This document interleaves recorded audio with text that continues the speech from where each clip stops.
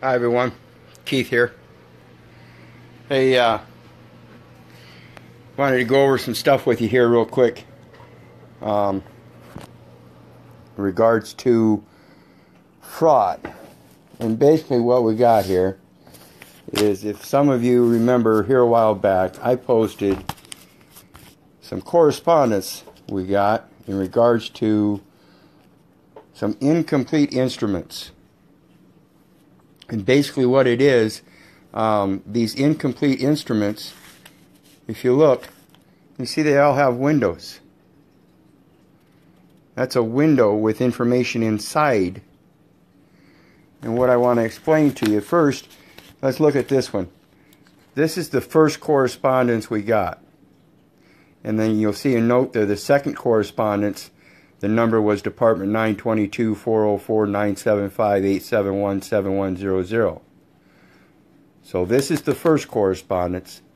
And then that second correspondence, that's the one that you see in my post here a while back, with return to sender, no consent, no contract. If this is in regards to a debt collection or debts must be validated through proper IRS audit, wet pen signature proving consent on a contract, and of course the debt collection certification verification. And so what we've got here today, this here is our third correspondence, and you'll see that's got yet a different number. And then this here is our fourth correspondence we got today. And so what I did is I copied that, and I'm going to break this down for you. If you remember, this is an envelope, and all the information on it is in the window, or this here, or this barcode, or this up here in the right corner. First thing I want to note is on that envelope, you'll see there's surprise, surprise, surprise. There's no title of the ship. This envelope is the ship. Everything in that window is all capital letters. Every last bit of it. It's all capital letters. There's no title. And the information on the cargo, which is what was inside that window, notice it says all caps. That's a foreign language. The window is not on, but in. The information is in the window, not on the envelope. That's an incomplete instrument. Incomplete. That ship is not titled, and the citizen is all capital letters, thereby not making it a citizen, but a citizen, which requires a title. Now, notice, you got some numbers and stuff over here, but there's a federal zip code use, which complies with that right there, showing that it did receive here locally through the United States Post Office by the United States Postal Service. The United States Postal Service and United States Post Office are under the authority of the Universal Postal Union, and under their standards there is no human readable code within the parameters around this barcode. Nowhere. So, both the United States Post Office and the United States Postal Service are complicit. They are complicit in their duties in passing ships without titles and without proper standard procedures. So, if you understand this, people, this is the cargo. All this information here is inside that window. That's inside the ship. That is the cargo. There is no title to the ship. They show you that citizen in hopes that you'll go ahead and accept this as though that's you.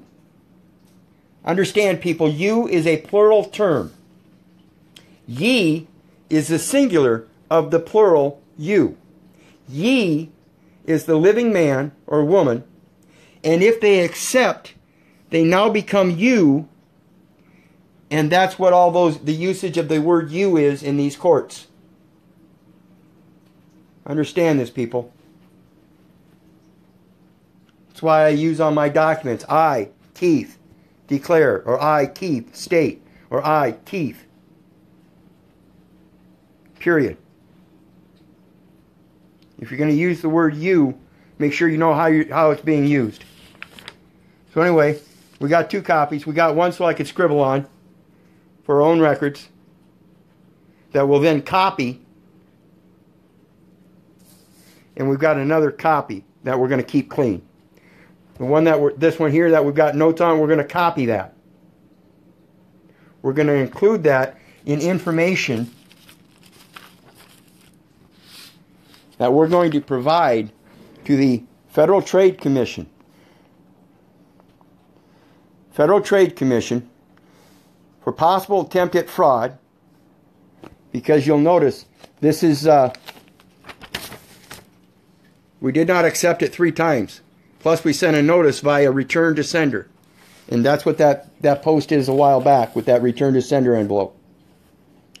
And you can see it's the same thing. It's Department 922 with a different account number.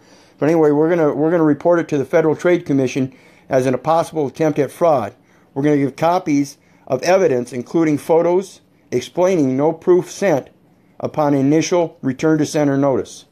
We've required the validation of debt collector certification, a wet pen signature showing 2 valid signatures showing a valid contract, as well as an IRS audit.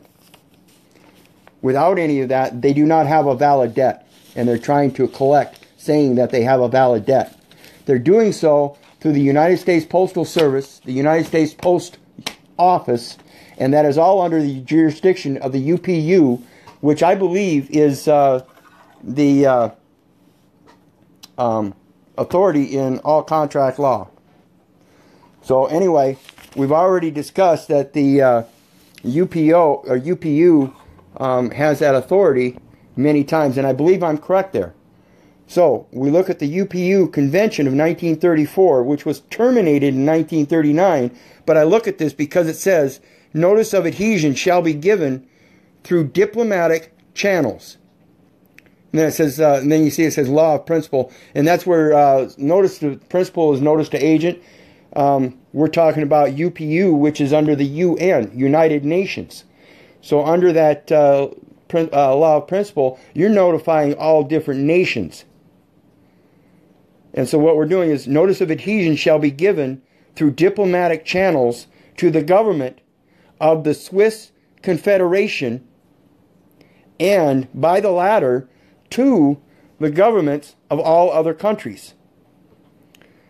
Now what I want to question here is how to make ourselves a postmaster, or where we're able to be the master of porting our own documents.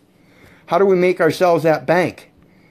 Through the international, is it a note of exchange? And this is what I mean. If we take this, the 4th time we've been attempted to receive or to collect a debt, if we take this and mail it to ourselves, certified return receipt, and then include that in the evidence along with that receipt to the Federal Trade Commission along with all this other stuff, doesn't that make us the bank? Doesn't that make us the one porting this instrument? Doesn't that make us the one that now accepted their document, and we are the ones that made it instrument by not opening it or anything, but by mailing it to ourselves through the UPU with verified paid postage, done properly through the UPU standards. Understand this, people. I believe that's how we do it. And if you look them up, the UPU has a contact at Universal Postal Union, West Post Strasse 4, P.O. Box 312, 3000 Bern, 15, Switzerland. And then you can Google Universal Postal Union Home, and I believe they also have their fax number and email and other things. But that is the mailing address if you want to contact them through snail mail. Snail mail. But that's how you use your bank. I don't know that you can use your bank through texts, emails, or anything like that. So, anyway, I'm posing a question. Like I said, they have 3 prior attempts. This is the 4th.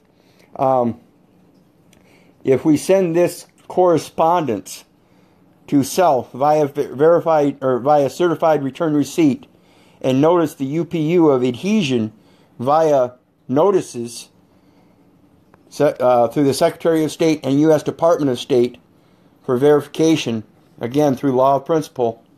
We're talking about international laws here. And is not the UPU, in fact, authority in all contract law? Isn't that done through the UPU, the UN? Isn't that their mother corporation or whatever you want to call it? Anyway, I'm posing, again, one more time. This is my question.